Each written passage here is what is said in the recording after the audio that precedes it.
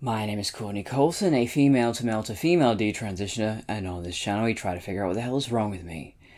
This episode will complete the trilogy of what the hell is wrong with me.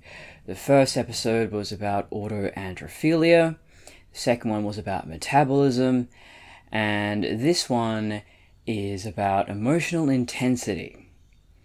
And if you're a long-time viewer of this channel, you think, that's kind of ironic, because wasn't there an episode called Emotional Analgesia, where I did not experience emotional pain at all? Or I was starting to experience emotions for the first time. And that video was 3 years old. It's 3 years old now. It only has 7,000 views. My first video has, I don't know, 40, 50,000 views. The algorithm's weird. And I've been through a lot of shit since then. I think, well, especially the last 2 years. I have just been going through hell. Life has been kicking my ass repeatedly, breaking my heart again and again and again. And I do get some nasty comments here and there where people say, oh, you got to stop playing the victim and you complain too much. And no, I think anyone who has gone through what I've gone through would be pretty worn out, even if they had a whole lifetime to develop emotional regulation and experience. I was experiencing emotions for the first time, and I experienced some of the worst, most traumatic things anyone could experience. You know, I don't think, oh, my life is worse than anyone else's, or I'm a victim. No, it's just a fact. Lots of things have happened. The last 2 years, most of my life was pretty safe, repetitive, tame, mundane. And I think the lack of emotions, it wasn't making me blind to horrible things that were happening. I had a fairly safe, normal childhood and adolescence. But when you start developing emotions, you have desires, you have ambitions. So that means you have to go out into the world and take risks. I mean, some of the things that happened to me were nothing to do with that, but others were. But yeah, well, we'll get into all of that. And before anyone has a go at me for wearing an eye patch, no, it's not for fun. No, I'm not autistic. I do need my eye patch. I was fine until I pressed record. My name is Courtney. Fuck, my eyes closed. So, I don't know, I guess, especially when I'm stressed or I'm very self-aware of my face as I'm filming a video, that might trigger the ptosis, as the condition is called.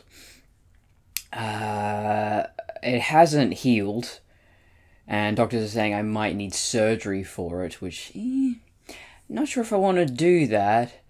I have some trust issues, and I don't really want to go on to general anesthesia, so the eye patch is here to say, I'm Big Boss. I like being Big Boss. Before we get into the video, what is emotional intensity? So everything I mentioned before, autoandrophilia and metabolic issues, those are real categorized psychological and medical conditions. Emotional intensity isn't really a defined thing. It's a concept that comes up in psychology here and there. But I guess you could say it's more of a characteristic, a personality type, whatever.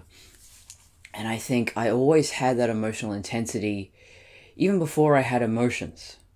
So even though I could never really be upset, people who are emotionally intense, they think about things deeply. They are prone to existential angst. They have huge imaginations. They have a rich inner world, and they take things very deeply, very seriously.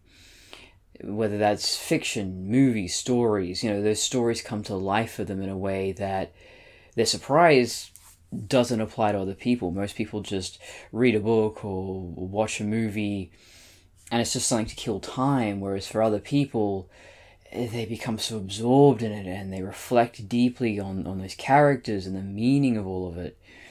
And, I've always been like that. And there is some suggestion that this emotional intensity is kind of a neurodiversity. I don't know about any of that. We'll talk about my opinions on the whole concept of neurodiversity. But yeah, I just think some people are more sensitive. They're deeper. They think more deeply about things. They have a stronger reaction to things. They're not surface level. And so when I was reading articles about it, it's like, wow, no, that is me. That describes me a lot, and why I felt that I didn't really fit in anywhere, and why I didn't relate to other people.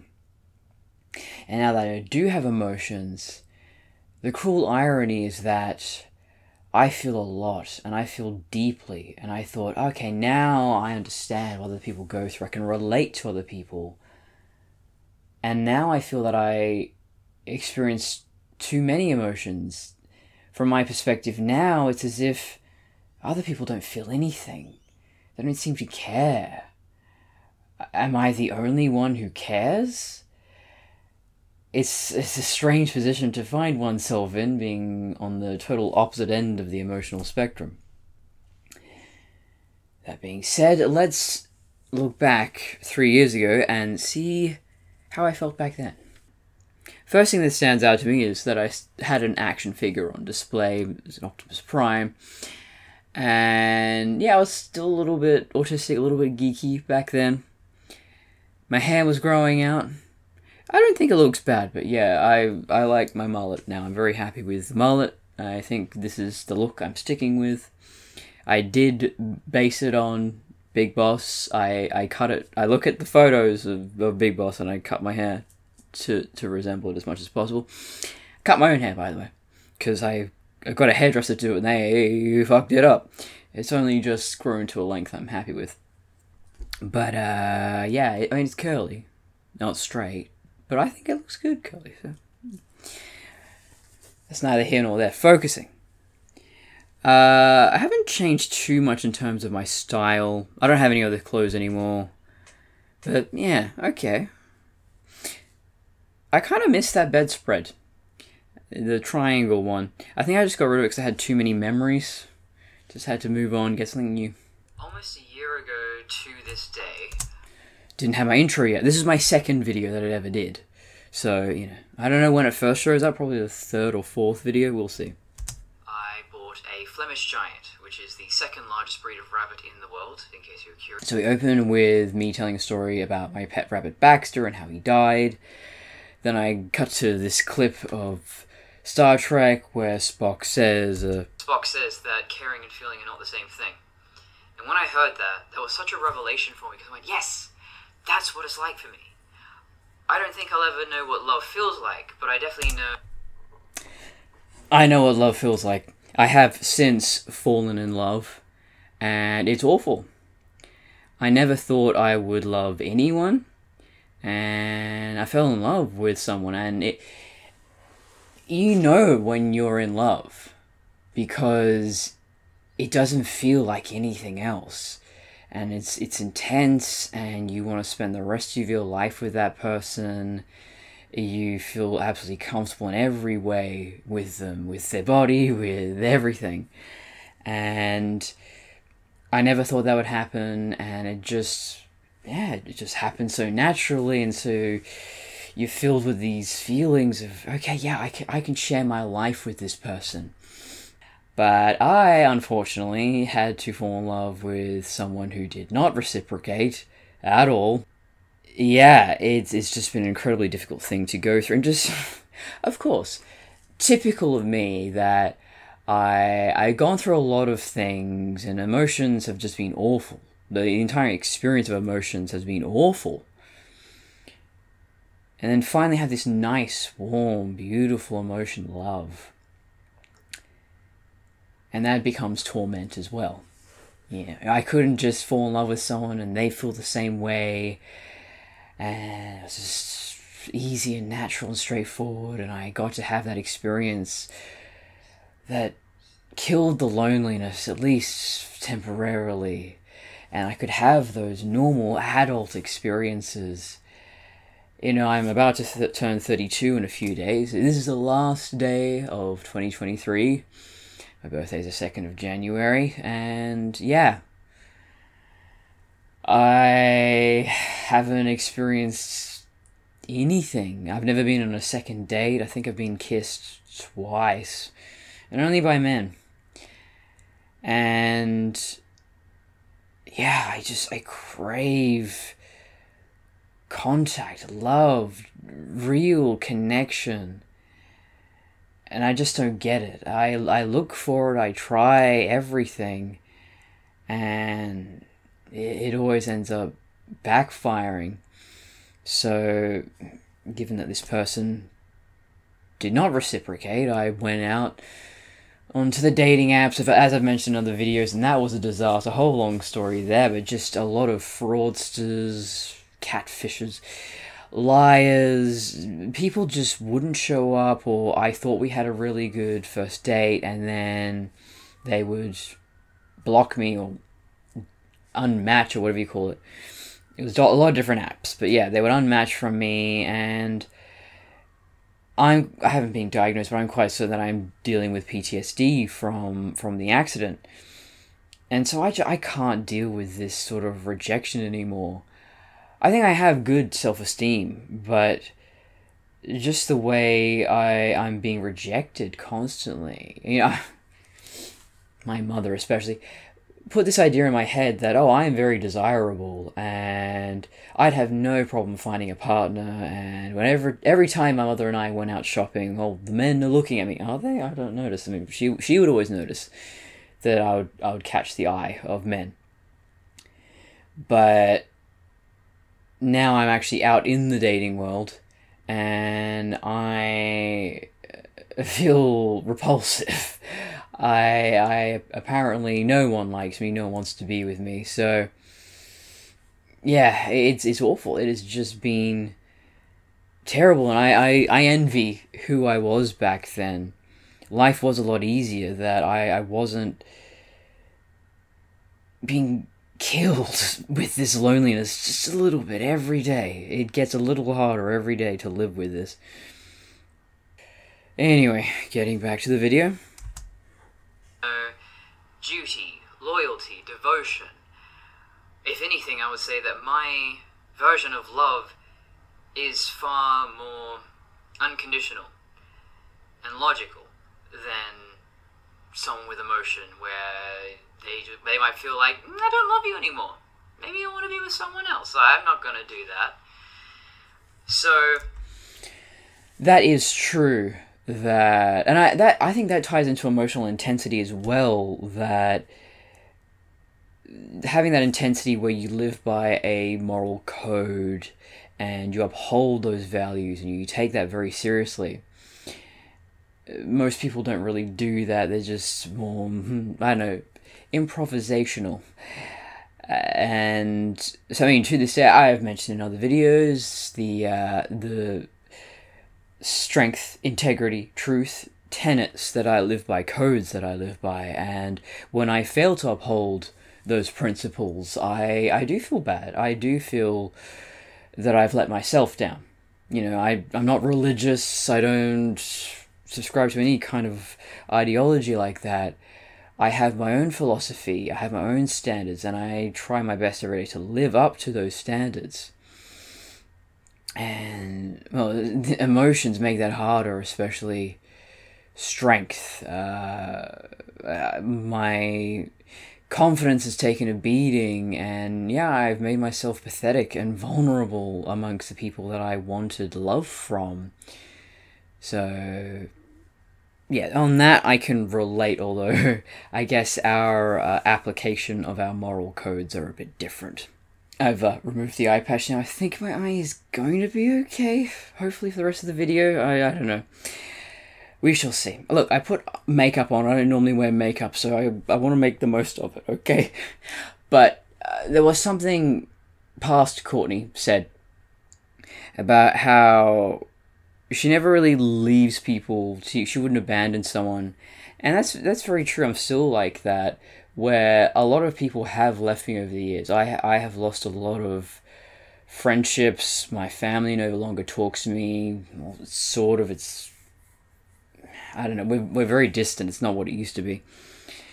And if those people wanted to come back into my life, I would just accept them. And I mean, the relationship's probably never going to be the same as what it was, but yeah, I never give up on people. And if there was some sort of life or death situation where I could save someone who's now an enemy or considers me their enemy, no, I would still rescue them. I would still look after them, no matter what.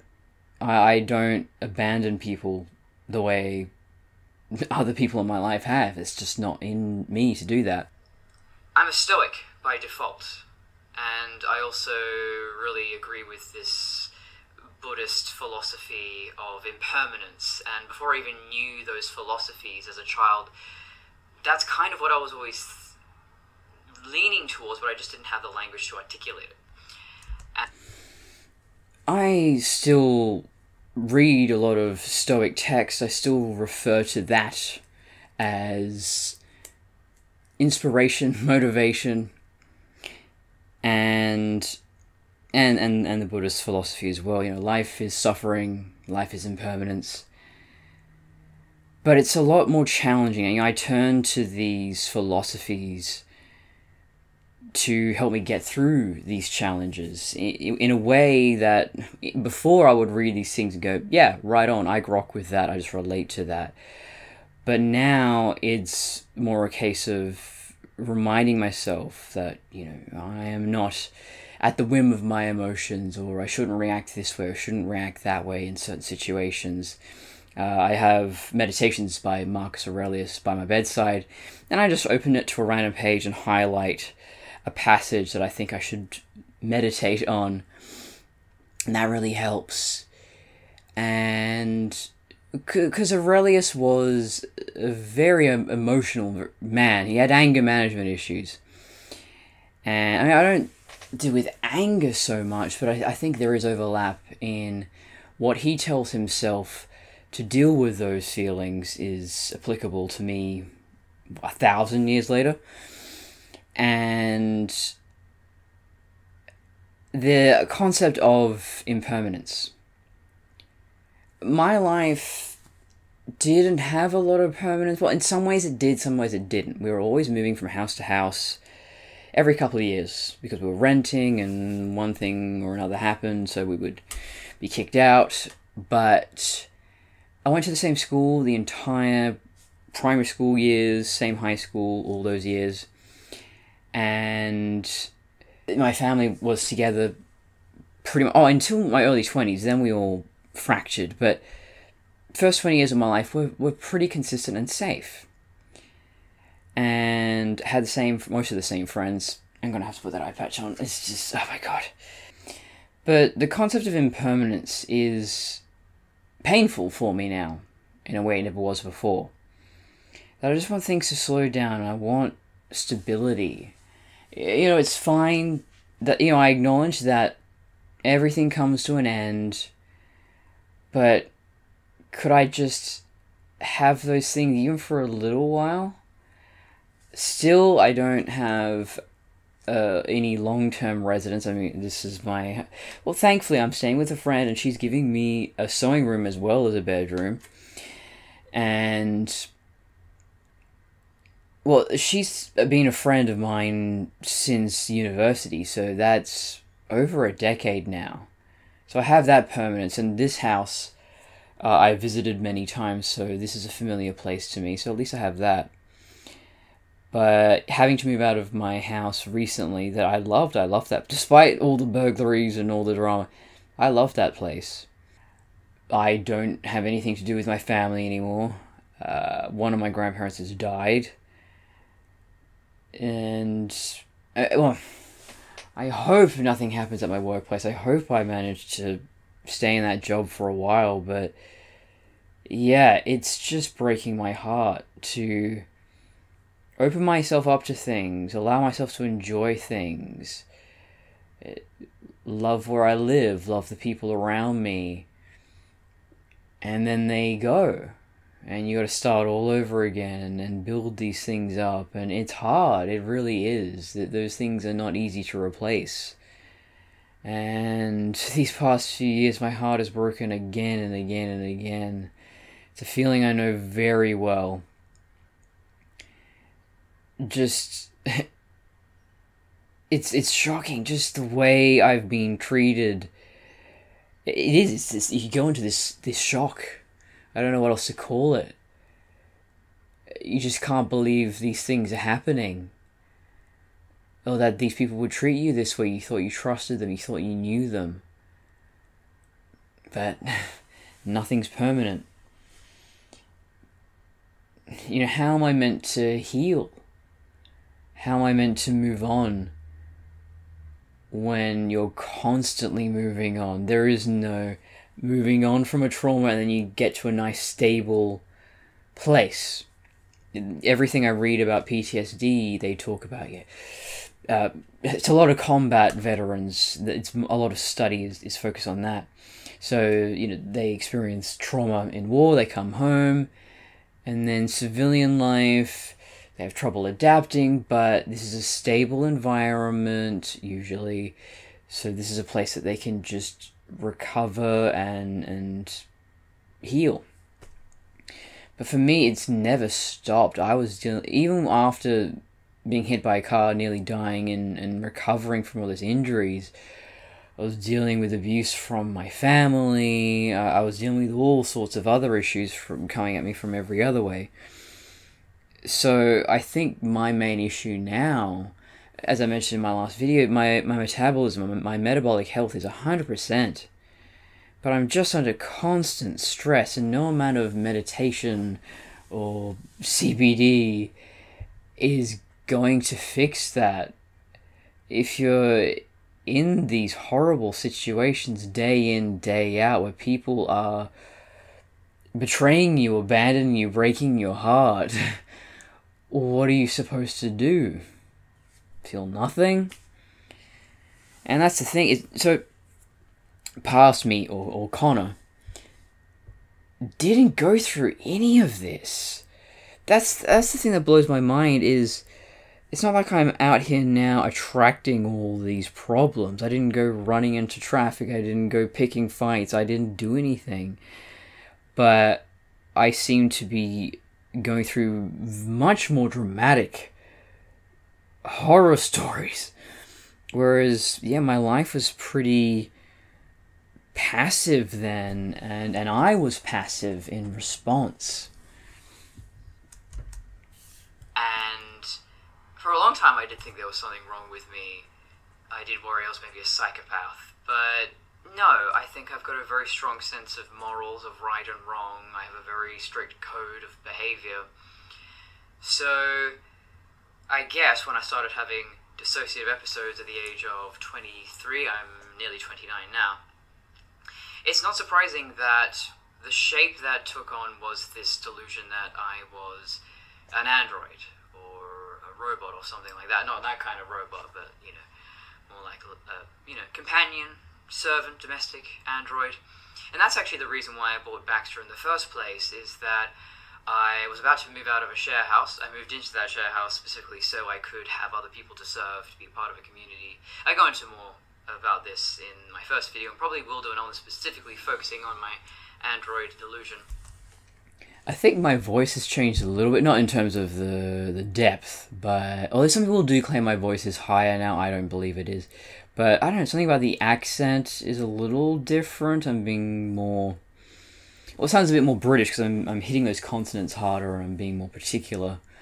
Maybe it's just me, I'm hearing that. I think I have a stronger Australian accent now, perhaps because so many people kept asking me, what's your accent? Is it American? Is it British? I think that android delusion was a coping mechanism for not having these emotions, not feeling real, but also a way of dealing with maybe emotions I wasn't able to consciously recognize. I took an alexithymia test recently, and so I answered the questions once, as I imagined Connor would have, and obviously I got a very high score. And then I took it, answering it the way I would now, and I think it was in 90s, so very low, not alexithymic. Well, that doesn't surprise me at all, but does it mean that I was unaware of the emotions, or was I simply not feeling them at all? Because I never, what they say with alexithymia or alexithymia, I don't know how you say it, but you're supposed to have a lot of weird bodily sensations that you can't explain, and I used to get that sometimes, but not all the time. Mostly it just felt okay, I suppose. But past me is saying that she bought Baxter because she was going to live alone and she wanted someone to serve. And, well, we've always been an extrovert. Maybe I was introverted in the sense I didn't really connect with others, I didn't really care. But it's not that I needed to be alone. I was fine either way. If I was with people, if I wasn't with people, it didn't feel any different to me. Now I'm extremely extroverted. I want to be around people. I want to be doing things with people all the time. Because all that matters, it doesn't matter where I am or what I'm doing, it's who I'm doing it with. It's the experience you have when you share an adventure with someone. That means more to me.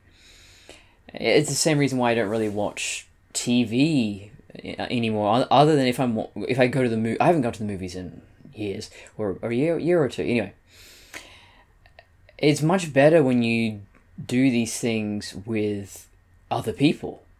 You're sharing the experience. When I do things alone, well, I like working on my own projects. If I'm writing or sewing or drawing, or some of these things I could do with someone else, and I would find myself being more productive. But yeah, to travel, well, I would get to my hotel, I imagine, and I'd sort of wake up in the morning and go, like, guess I could go somewhere, but what's the point? What's the point of even getting out of bed? I'm not doing anything for someone else. And so I guess that's how I've always looked at life, even when I was autistic or a robot or transgender or whatever.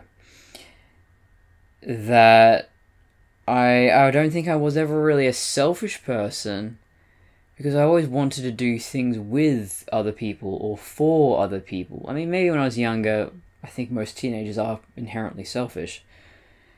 But no, especially nowadays, I take great joy in making things for other people.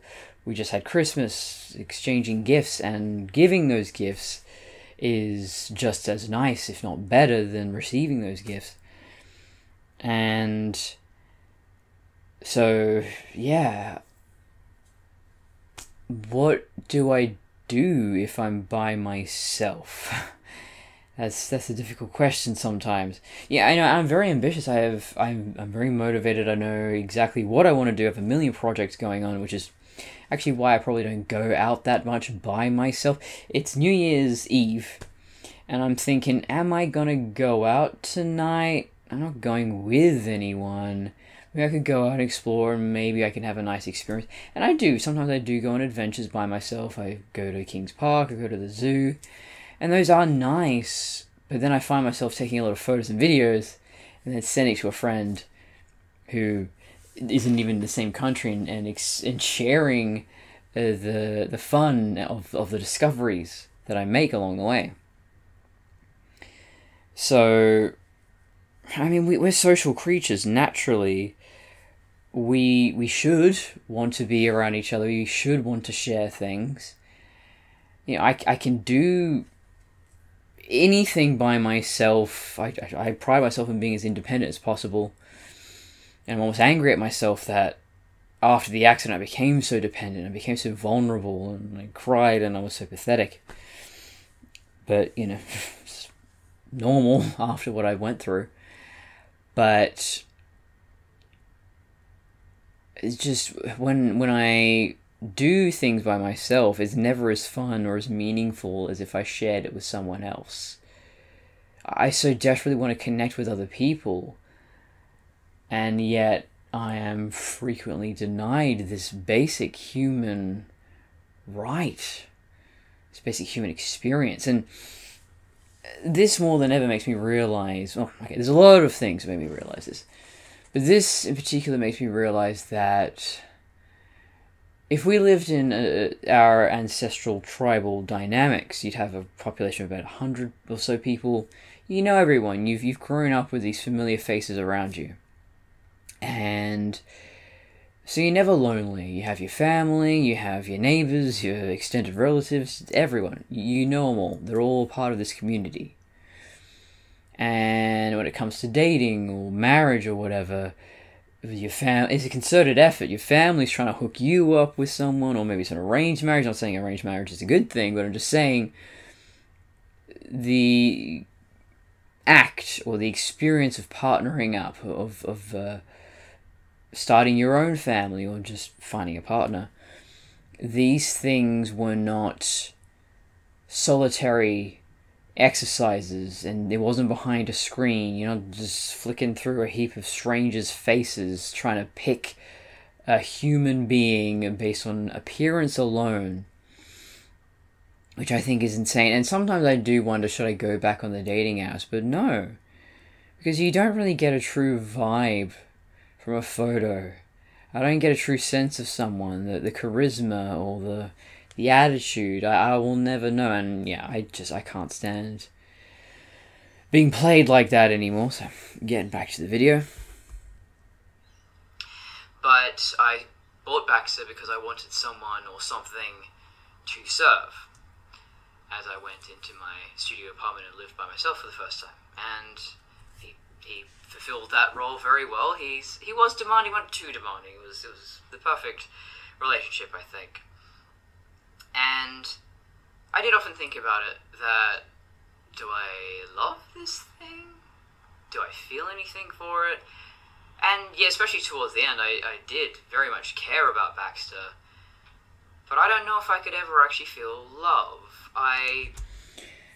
Regarding Baxter, I never really had strong emotions when he was alive. And then when he died, again, wasn't very emotional.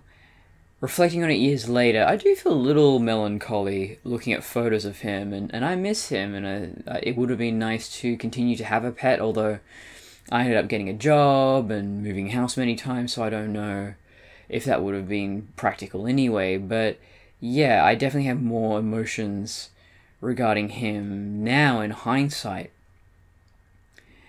And when I started to regain my emotions, I cried a lot.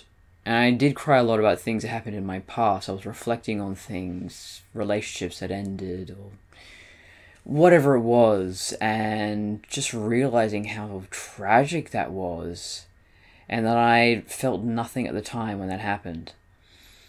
And I don't really know why I didn't experience emotions for a long time. So as a child, very young child, I seemed to display normal emotions, and then I got to a certain age and they just stopped. I wasn't a particularly emotional, hysterical teenage girl, and I just became more and more numb, and that was just normal for me. And then when I detransitioned, I was just hit with a flood of emotions. I think hormones played a part there. They kind of kick-started a lot of biological processes that I should have already gone through, just in terms of physical, feminine development and all of that. So I was suddenly very clucky, as we say in Australia. I was really wanted babies, very hormonal. And so I was fixated on that. I just so desperately wanted a child of my own. And I don't feel that anymore, actually. After the accident, or any thoughts of starting a family just left and never came back. And it's not practical for me anyway. I'm 32, and I think after 35, birth defects are very common. I'm also a bodybuilder. I don't want to give that up. I don't want to ruin my body for a child. I don't want to bring a child into such a heartless world. I don't have a partner. And even if I did, I'd have to find someone, learn all the basics of being in a relationship, get to the point where we're that committed to each other that we would want to raise a child together, And given that I am chiefly attracted to women and most lesbians hate children, that slims the chances down, and then we can't make our own baby, so okay, adoption. I might still adopt a child one day. But yeah, no, it's not on the table right now. And my emotions about that, I don't regret it or feel sad about it. I just, I felt so intensely that I wanted kids. I was so fixated. And then just everything that's happened then has just wiped that priority off the table. It is just not a possibility anymore. So, yeah, that doesn't bother me. Thankfully, at least there's one thing that's not upsetting me and not causing me to cry, which I do almost every day. Okay, not every day. Probably 3 times a week at this point. Well, I recently filled out a color wheel. They do an emotion color wheel. I'll put that up here. And I've just filled it out to see... Oh yeah, the emotion color wheel. Looking at it now, I have experienced every fucking emotion there. Absolutely. Whereas I was only experiencing maybe, like a third? I think it's about a third. But yeah, wow, that is amazing actually. I'm reading this more and more. I know the pain of all of these, or the hope of these positive ones, but again, life kicks my ass. So, I feel I can trust you, or I feel peaceful, I feel optimistic, and then, life wants to fuck me up the ass again. Oh no.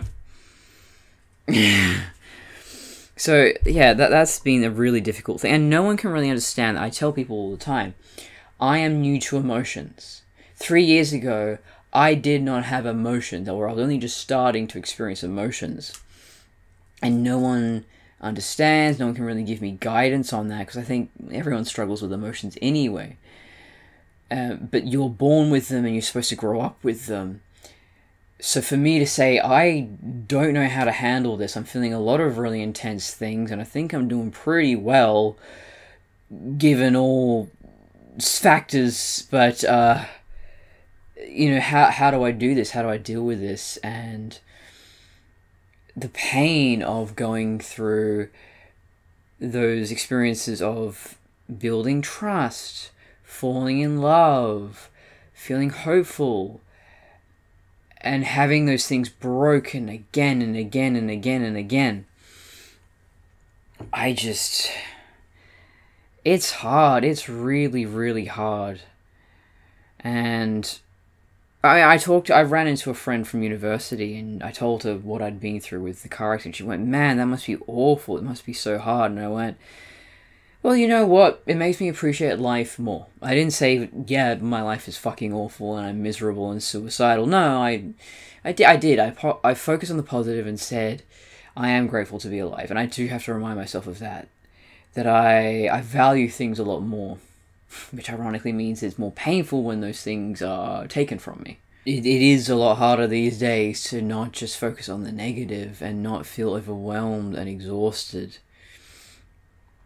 And, well, see, back then, Connor/Cordy immersed herself and himself in fiction. Spent a lot of time watching TV, getting obsessed with these stories. Super Who-lock, did anyone remember that? Supernatural, Doctor Who, Sherlock. And they're all so cheesy, they're all such campy stories. But nowadays, I really don't connect with many stories. I play video games, but I think it's not about just watching passively a story unfold. I have control, I'm exploring things, I'm working on things, I feel active. Because I have rested so long. I've rested enough for several lifetimes with chronic fatigue.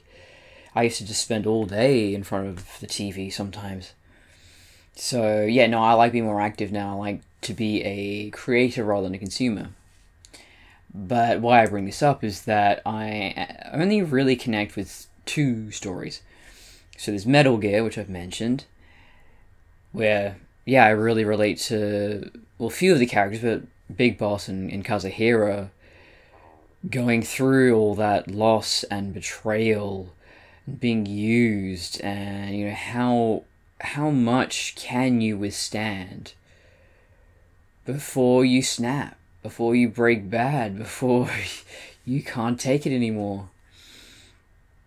And the other story is Berserk, the manga, and it's incredible. The art is incredible, first of all, very inspiring, but the story, I really relate to. I really relate to Guts, because he's gone through all this trauma. He's lost everyone, and every day is a war. The war without end. Okay, that's a quote from Metal Gear, but anyway, yeah, it's a war without end. And so for a while there, I was desperately grasping onto other people. Help me, please. I'm going through so much. I just need love and support. And I would get it for a little while, or it would be conditional. And then ultimately those people would leave or let me down.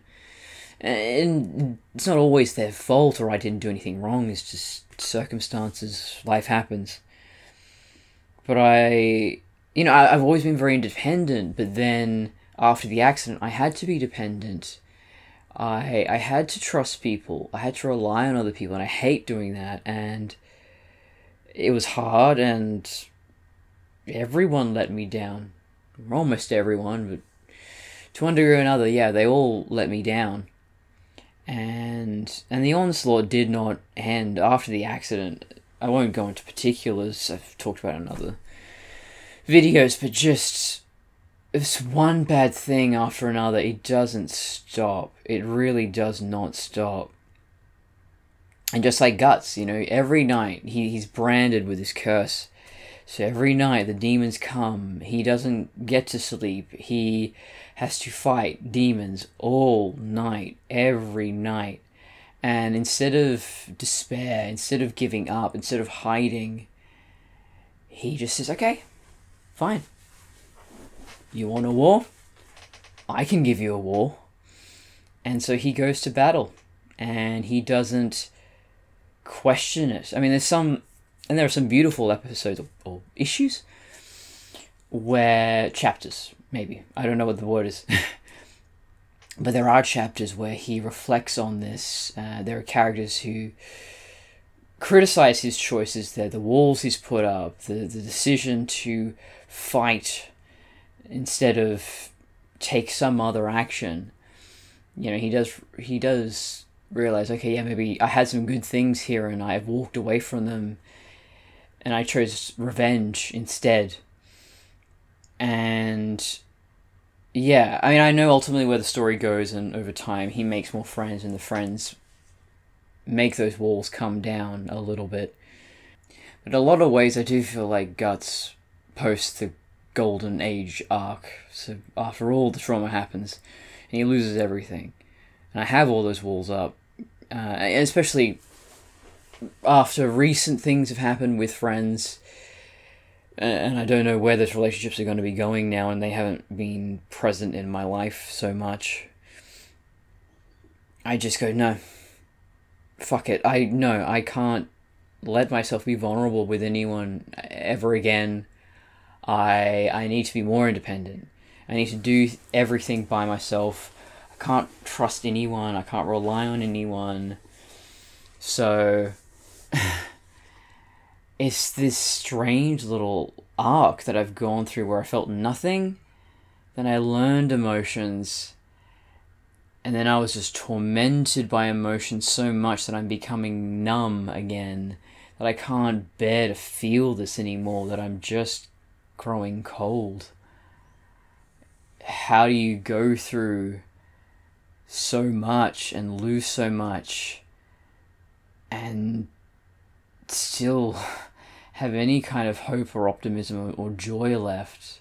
So, congenital analgesia is a condition where people cannot feel physical pain.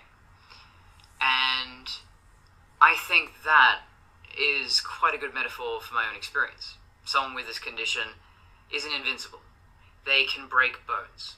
And if you've broken your leg, you can't walk, you can't support your weight, you may get blood poisoning, you might get an infection, you might die. and, in my case, can't feel emotional pain, don't get those early warning signs, but I can, turns out, have mental health problems, which I'm learning the hard way. It was why I thought I was transgender. I now realize I probably have depersonalization disorder. I have a delusion that I am an android. So now I'm having... So that's a good description. So I basically invented the concept of emotional analgesia because I could feel... So it's not alexithymia, because alexithymia is just a lack of awareness in general, also a lack of imagination. And I think maybe I do mention that in this video at some point. But emotional analgesia is distinct from those conditions because I could feel positive emotions. I did get excited, I did enjoy things, I was a huge geek, I got excited about all sorts of stuff, but not being able to feel that pain, even though I hate living with it now, it's a burden and it never stops. The pain is the ultimate teacher. Pain is a baptism. And so when I didn't experience emotions back, well, at least she had the awareness to go, well, I wasn't feeling these things and yet I was still having mental health problems. Yeah. So you're not... Your mental health and your emotions, even though they're very closely interlinked, can exist independent of one another, turns out, I guess. I mean, I'm no expert, but I had to guess. What was happening to me back then is that I was looking desperately for to understand myself. Looking for others to understand me as well, looking for a place to belong, trying to just navigate the world as someone with a very different inner world than everyone else. So that did lead me down these pathways. But yeah, I think I'm glad that I was observant enough to know back then. I have a lot of mental health issues, but it's not because I was emotionally distressed. And because I wasn't emotionally distressed, that led me to ignore my mental health needs. And I'll definitely have to do a video where I just focus specifically on thinking I'm an android and why I can't just tell myself, don't think that? Can you just stop? No, it turns out you can't. That's not how delusions work. Okay, so I was still living with android delusion back then. Might have... Oh, no, I did. I did a video about otherkin and what have you. And it's interesting that I was so self-aware. I knew I had a delusion. I knew it didn't make any sense. But I still felt those things anyway. And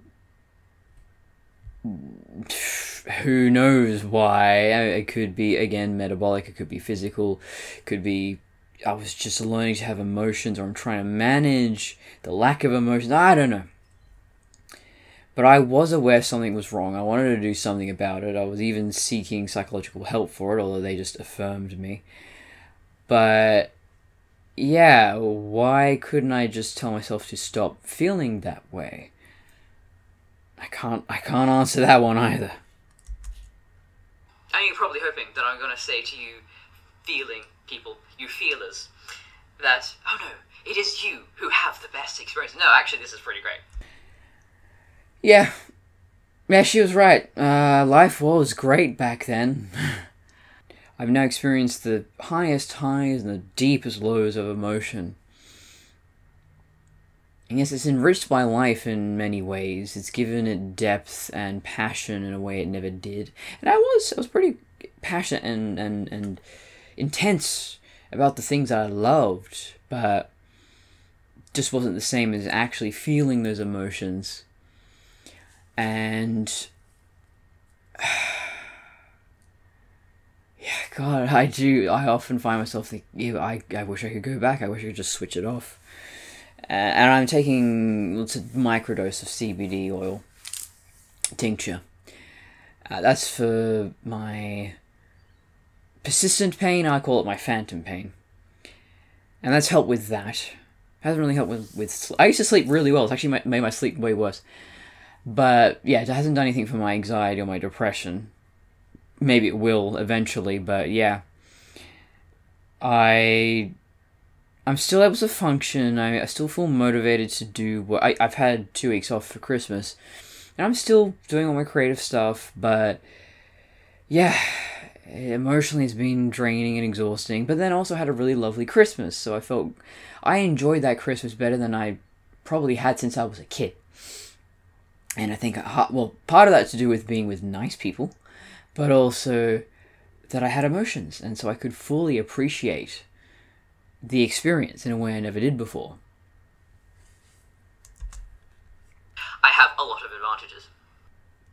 I discovered the book How Emotions Are Made by Lisa Feldman Barrett, and it changed my life. This woman, she has faced a fair amount of backlash because, and I have too, people are very attached to their emotions. If you tell them that their emotions are simply a biological mechanism, that their feelings aren't truly real, oh my god, they freak out.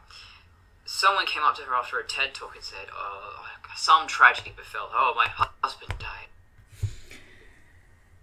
So that is something that I still...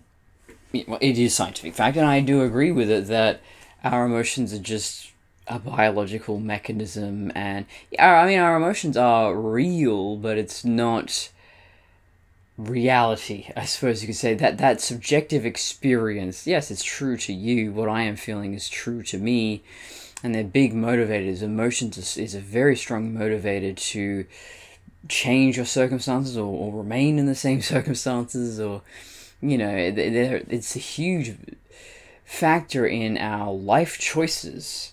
However, once you're aware that, and I think Marcus Aurelius has a quote about, you are not a slave to your emotions, it is the thing pulling the strings, but once you're aware of that, you don't have to be pulled by them. Something along those lines, I'll look it up.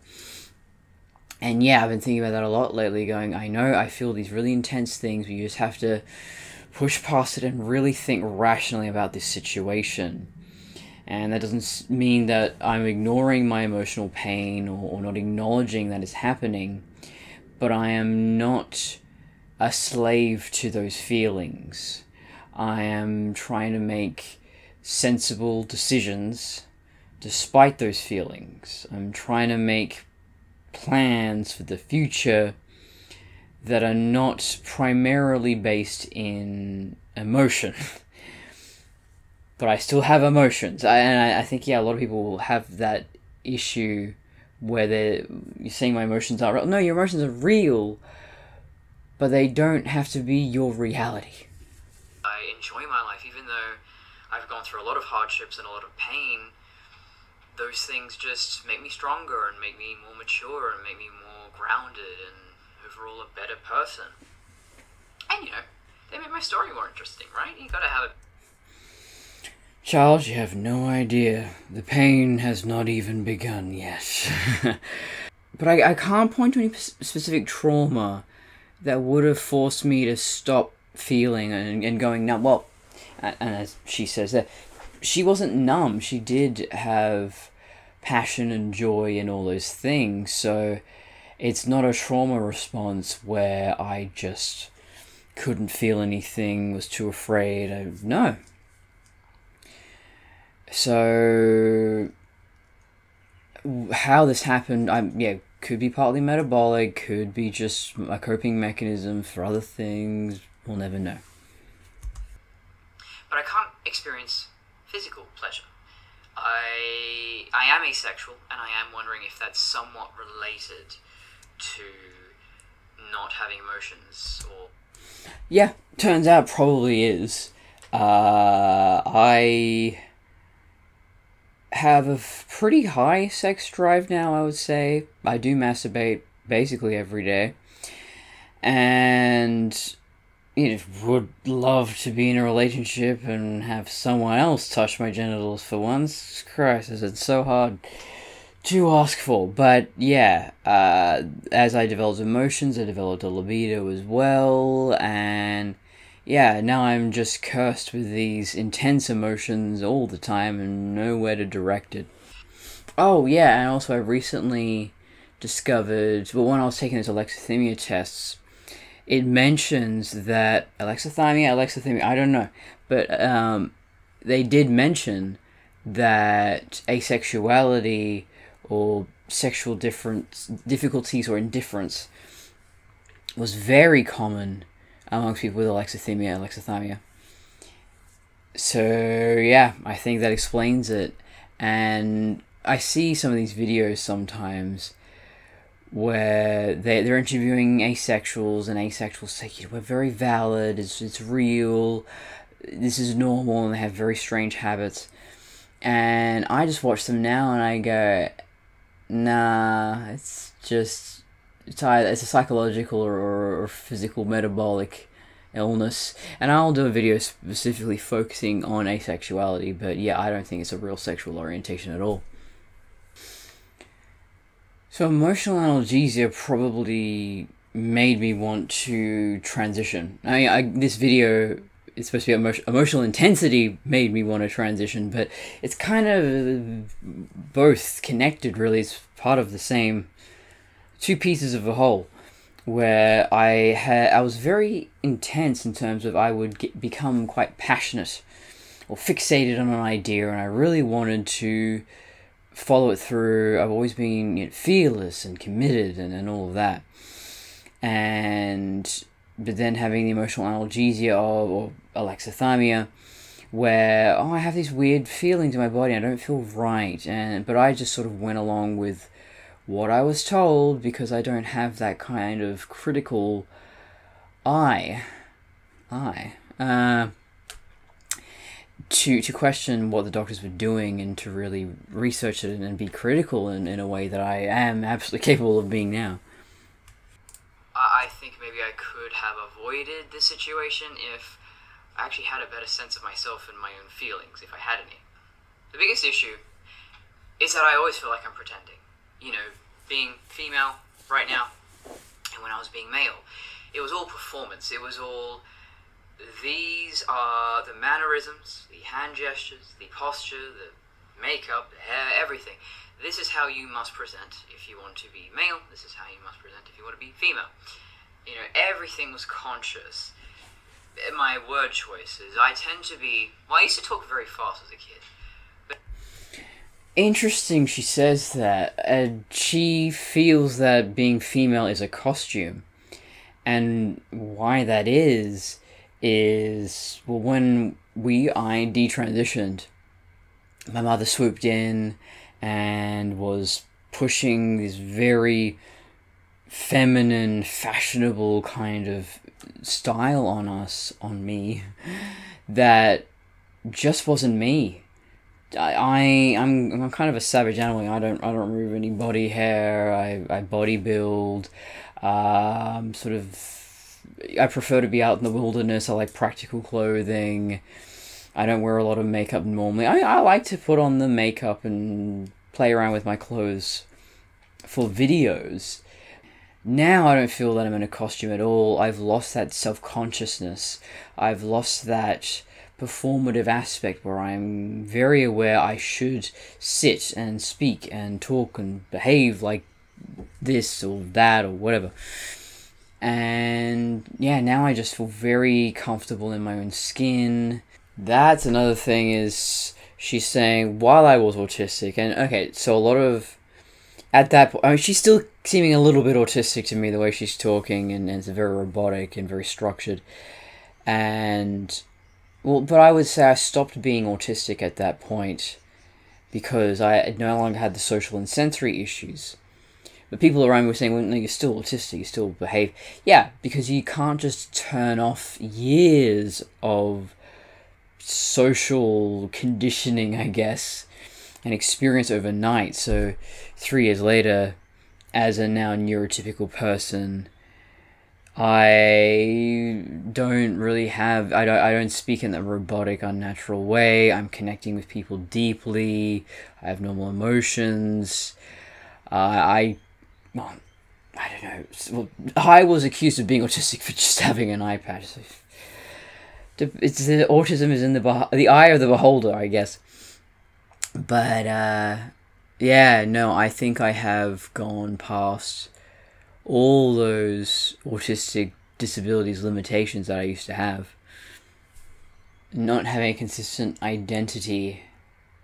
And I thought after detransitioning it slowed down, but no, I mean, watching this video, or even watching videos from not that long ago, more recent videos, or seeing my posts from not that long ago, well, I think right up to the accident, so July 22nd, 2022, I was still quite childlike, optimistic, naive, and then I just went through hell. I went through the wars, and so I think, especially with the eye patch, I look like the dark dystopian future version of Courtney. Yeah, I've been through some shit, and it's changed me.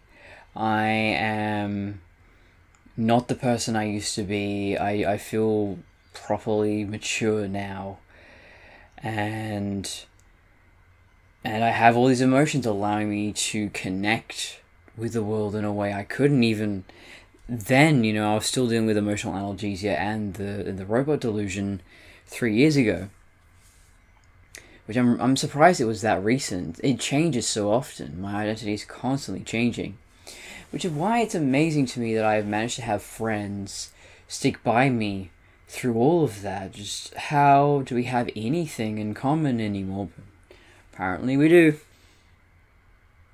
Was life better back then? I mean, in a way. Back then...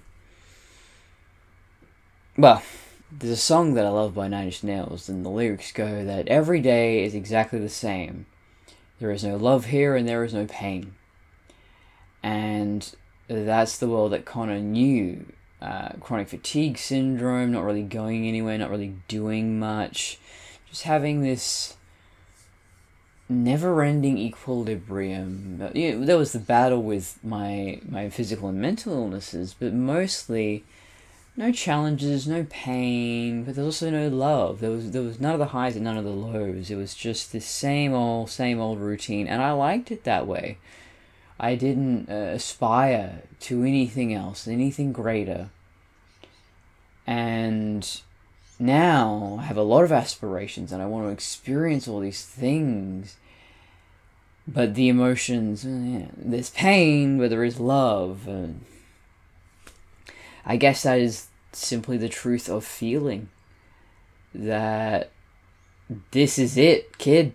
This is what life with emotions is. Get used to it. Buckle up. And I will continue to persist. See where it's all going. Live long enough to leave a legacy. The What the Hell is Wrong with Me saga has come to a conclusion, I suppose. Although I'll probably still do the intro. That confuses a lot of people when they see my videos and I open with what the hell is wrong with me. They either say, oh, do you know what the hell is wrong with you? Or I think this is what is wrong with you. Or other people say, oh, don't be so mean to yourself. There's nothing wrong with you. Taking it so literally.